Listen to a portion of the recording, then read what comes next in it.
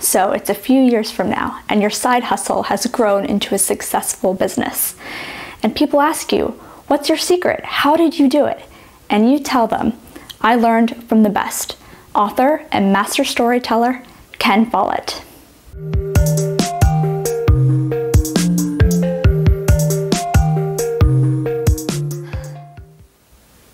My name is Karen, and this is Story Hub, where we talk everything books, movies, and TV shows. So if you want to find stories that you're going to love, then keep watching and please subscribe. In this video, we'll uncover some of the elements of great storytelling, as well as some broader lessons from Ken's life. Ken's journey from part-time side hustle writer to major author is reflective of the creator economy today. He developed his passion for storytelling over 50 years and has created a portfolio of highly successful novels. So who is Ken Follett and why are we talking about him? Ken's published 36 novels which have sold over 170 million copies worldwide. He specializes in historical fiction and thrillers, including The Pillars of the Earth, spy thriller Eye of the Needle, and political drama Never.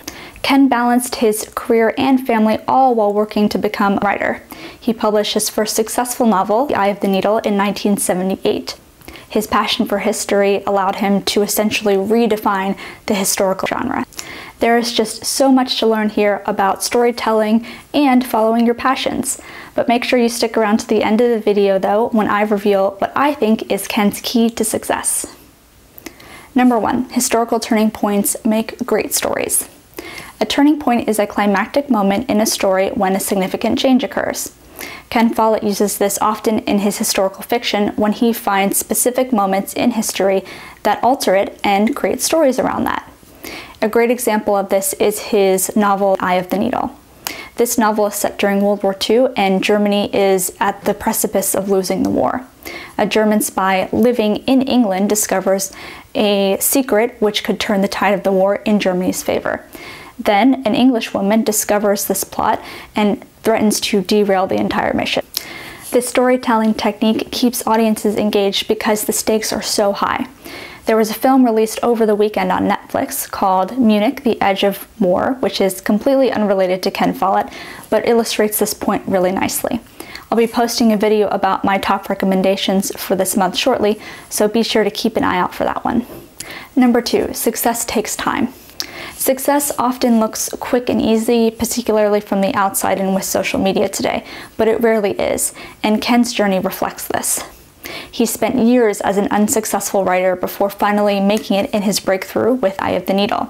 He tested different techniques and genres before finally landing on the winning formula, and I think this really nicely shows how success is more often an accumulation of tiny positive changes.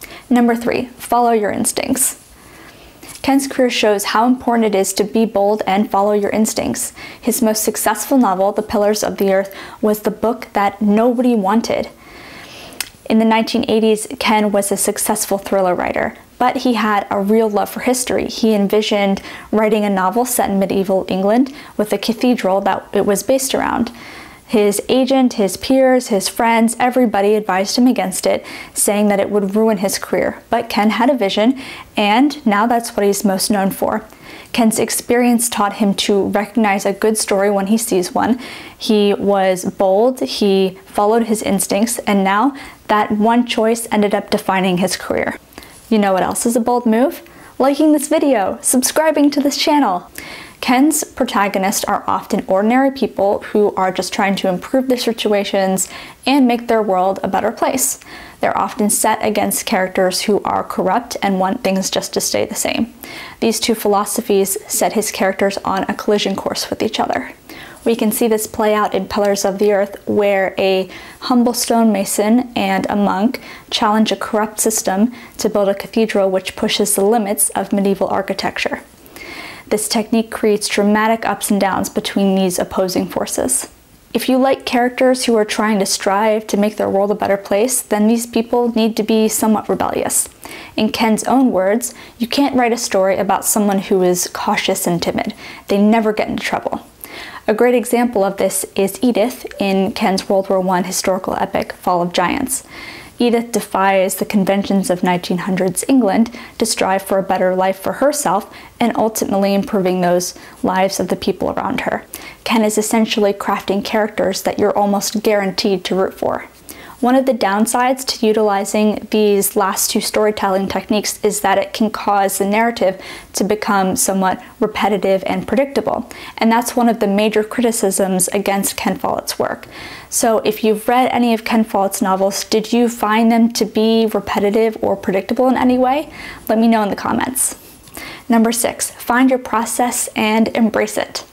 So what does it actually take to write a 1,000-page epic novel? Well, just like any other author, Ken has his own unique process that he goes from when he finds an idea to actually crafting the novel. The basic principle that he uses, which underlines this entire process, is simple: diligent planning.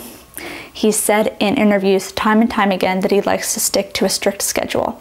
He starts writing early in the morning and goes until about 4 p.m., Monday through Friday, sometimes Saturday. He essentially treats his writing like a 9-to-5 job. Ken's own diligent planning means that it takes him about 3 years to write his historical epics. 1 year for research, 1 year to write, and 1 year to rewrite.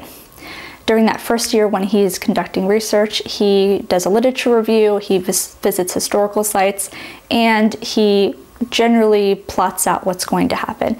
He essentially comes up with an outline at the end of that year. In the second year, he does the actual writing itself, and then he asks experts to comment on historical nuances. The last year is dedicated just for rewriting. Ken's philosophy when it comes to historical accuracy is actually an interesting one. He strives to be as historically accurate as possible, but he does so for very practical reasons. I plan to do an entire video on historical accuracy in storytelling, so watch out for that video to be posted very soon. But the bottom line here is to find a process for you that works and to embrace it, whether it's structured or unstructured. Remember that for years, writing was simply a side hustle for Ken. I'm sure that it took a lot of time to find the process that worked for him and got him where he ultimately wanted to be. I'd like to wrap up this video by sharing one final life lesson that we can learn from Ken, and what I think is arguably the most impactful for his career, and that is celebrating small successes. Ken was not a successful writer before Eye of the Needle. He did publish novels, but they did not have any sort of commercial success. But regardless, he still celebrated every single one of them by opening a small, very cheap bottle of champagne. So tell me, how do you plan to celebrate your next small win? I hope you enjoyed this video. Don't forget to subscribe to StoryHub. Thanks, and I'll see you next time.